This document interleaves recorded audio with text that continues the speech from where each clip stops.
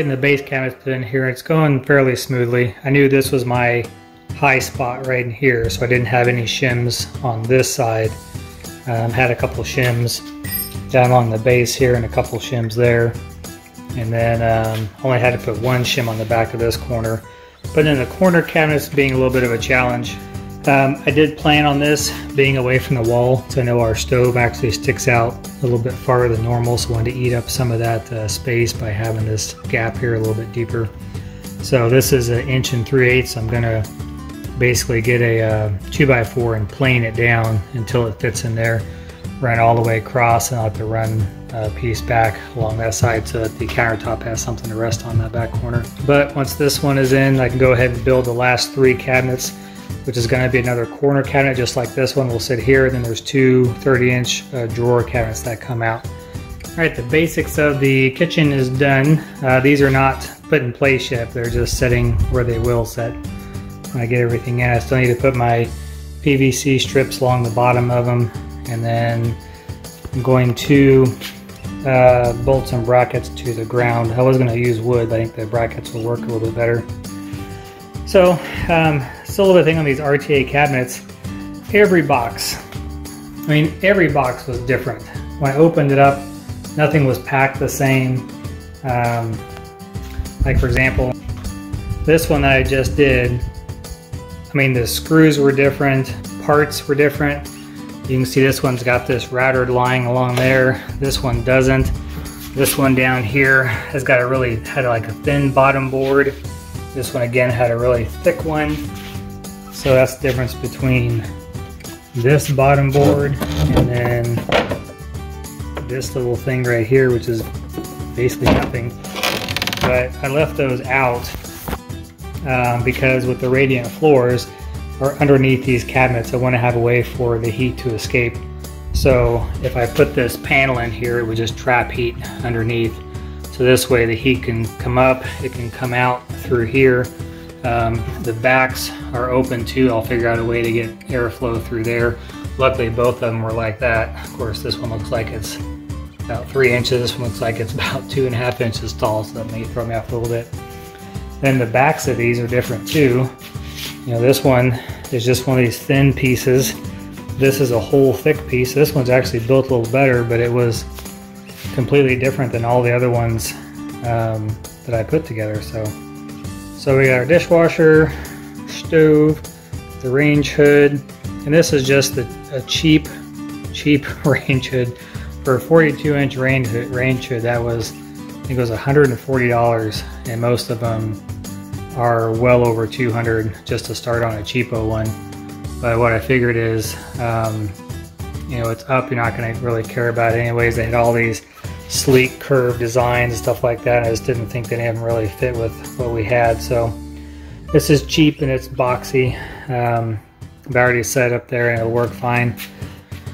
But anyways, kitchen is pretty much getting there now. So I'm at the point where I need to, again, put the PVC strips along the bottom so I get it raised up off the floor a little bit. And the main reason for that, well, there's 2 reasons really. But one is so you can see that the flooring has a place to slip underneath the toe kick there. And that way I'll have a, somewhat of a seamless part when it runs up to it. This floor will look seamless, it looks like it runs underneath it when it actually doesn't. So I've got to do that. It also keeps it a 1/4 inch off the ground, so in case any water gets dribbled or things like that, it should not get above that PVC hopefully, so it won't get water damage soaking up into the cabinets themselves. So these have a nice finish to them, but I want to keep them extra safe. So this is a roll of carpet tape. It's what they roll out on carpet when it's brand new. They don't want people to step on it. So this roll is something like 30 feet for, I think it's about $12. What this has done is basically put a plastic coating over the top of your drawer inside, so if anything does happen to drip on there and sit for a little while, it's not going to stain or it's not going to cause damage to the drawer like it would if it was just regular straight up wood. Smoothing out some of these imperfections is pretty easy. So I'm doing this to all of the cabinets and all the like drawers. Below the sink I'll use the thicker material, and then anywhere where stuff will be sitting on top of it we'll get that plastic layer.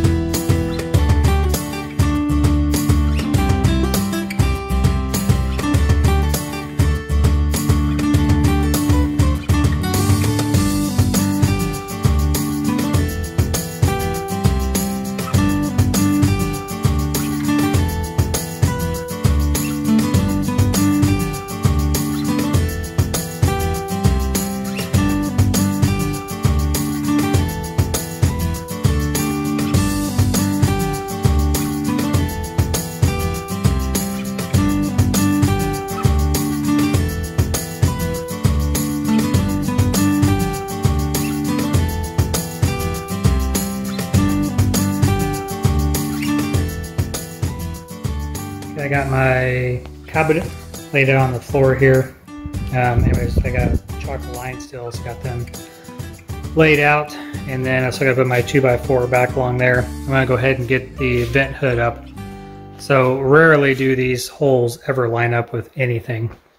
So what I did is I measured off to see where this piece of wood is that I can tie into.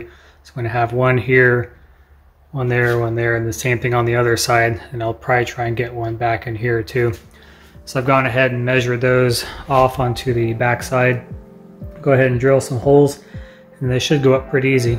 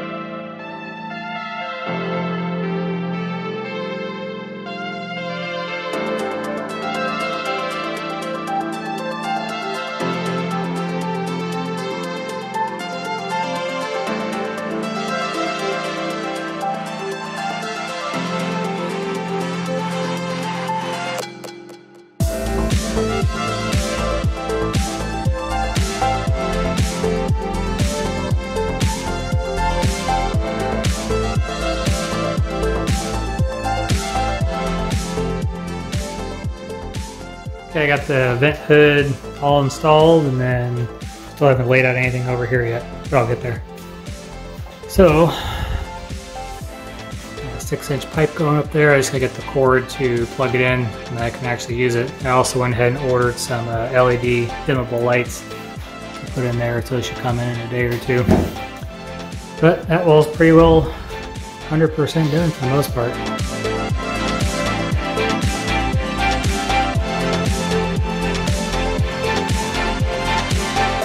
Think about this for a little bit, and then looking at my drawings, I should have a line, radiant heat line, about right here. So luckily they run this direction, so I can put anchor bolts all the way down along this back side, not to worry about anything. So I need to go, well, first things first, I've got to set these cabinets where they're going to be, and then level them so I know exactly where the wall is going to be. I know exactly how tall the wall is going to be. So I don't want to build this wall and then I find out that the concrete bows up or down a little bit, which I know it does, and then my top of this sticks up or down. So I'm going to get all the cabinets set where they're supposed to go and leveled, not screwed together, just temporarily put together with spring clips and things like that. And then I can build the wall behind it.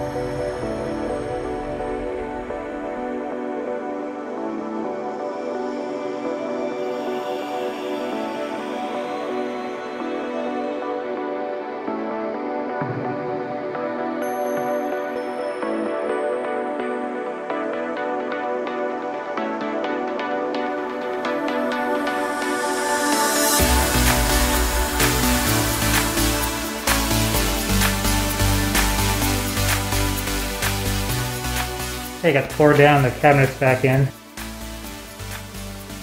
And everything's looking pretty good. The only thing I may have messed up on is right down here. That gap is a lot bigger than I thought it was going to be. So, don't quite know what happened there. I have no clue. So, anyways, I'm pretty sure if I did a big trim piece down here, I would cover that up. That's probably what I'm going to have to do. But everything else is in there, and everything worked out the way I hoped it would, where that sits right on top. So here's a good example, or a good view of what I did. There's that 1/4 inch filler piece, that PVC piece I attached to the bottom of all the cabinets. So that raised it up enough to where my flooring could just slip right underneath there. And that way I wasn't trying to cut it along this seam, and I would have had to put some sort of trim piece along that. This gives it a much cleaner look.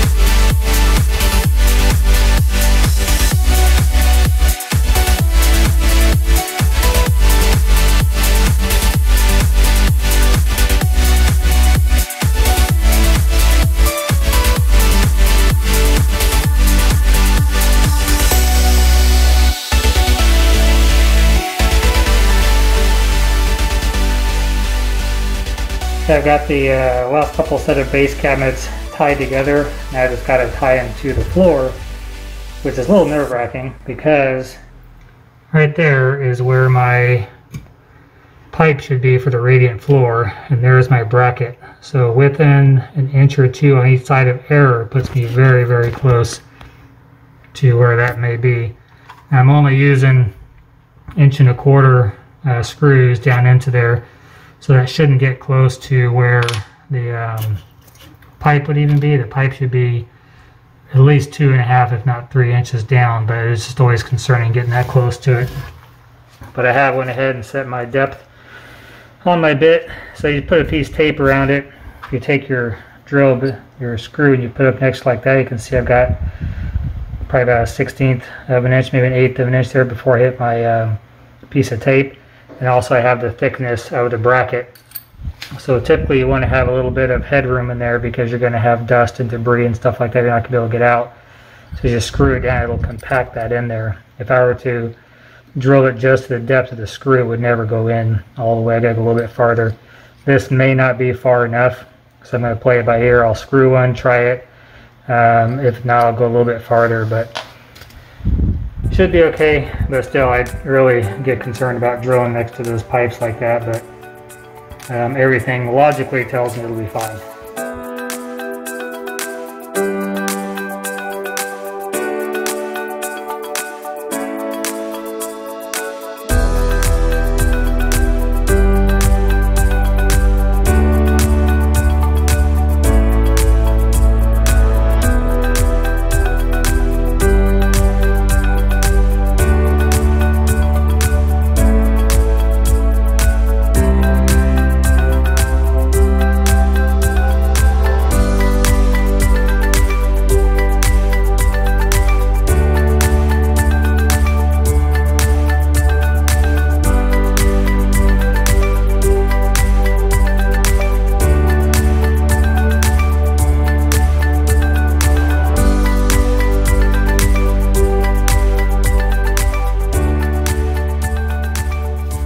So I really don't know how I ever survived without a planer. I never had one before.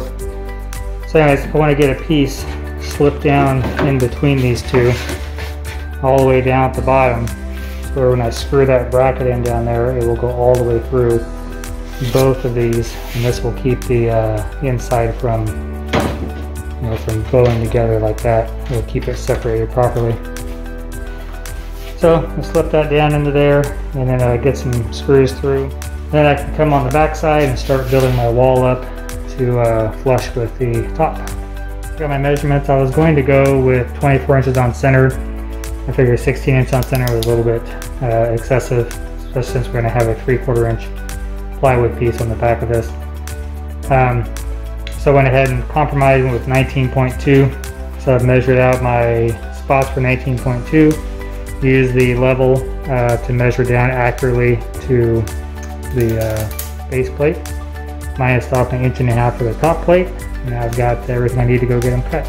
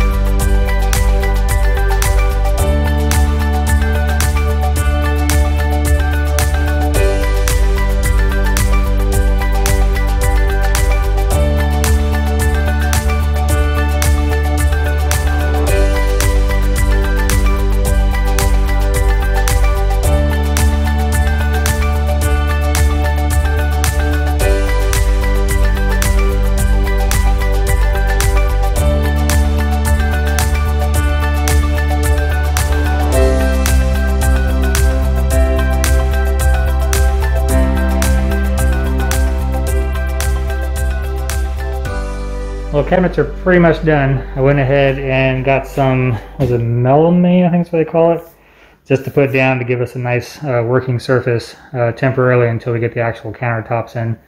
So right now we can actually go ahead and get the stove put in, everything's hooked up and ready to go over there. The only reason we don't have outlets in yet is because we still don't know what style we're doing in here. We got one of Natalie's little custom outlets, switch out cover plates there. But as far as actually the theme of the outlets, I'm not quite sure what we're doing yet. I go ahead and put the dishwasher in. I did go ahead and buy the sink. So here's my template for the sink. So I may go ahead and just cut that out in this as well, so we can have another place to rinse dishes at and everything until the countertops come in. So now Nat and I need to go do some shopping to figure out what style we're going to get. So in the research that I've done, there's 2 and 3 centimeter stone, granite, marble, quartz, whatever you get. If you're doing 2 centimeter, then you need to put a 1/2 inch plywood down And then the only problem that I didn't like is that the overhang is it's all glued together, and you can kind of see the seams in there. And I've heard about sometimes, you know, accidentally bumping that corner and the seam popping loose. We want to kind of curve this on the outside, and you can't curve it when it's a glued on seam like that. So that's why these are temporary. We'll probably go with the 3 centimeter or 1.25 inch stone. We don't know what we're getting yet, if it's going to be granite or quartz or what yet. But that way it'll be able to span over like this distance without any issues. We can do our round part around here without any issues, and then this round curve is going to match the round curve on the bar island or bar over there. So you can go out 10 inches with a 3 centimeter and it'll support it. And we want to bow this out, so we'll have to put probably a support here and a support there, which is fine. We'll do the same thing on the outside of the little bar out over here. So that'll be the next step for the kitchen, I guess, is picking out what countertops we're going to do. Like I said, in the meantime, I'll probably go ahead and get the stove set in place. We can start using it, and get the dishwasher set in there and the sink set just for the time being. Okay, today I'm back working on the cabinets. I'm sure you're wondering why I'm wearing a mask inside. Well, Nat and I over the weekend decided that we were going to take a break and go to a concert. It's a concert that I had actually bought for her birthday back in 2019, and the concert was in 2020. Of course, 2020 all fell apart, and the concert got canceled and got rescheduled for this last weekend. So just having an abundance of caution, we're going to wear masks inside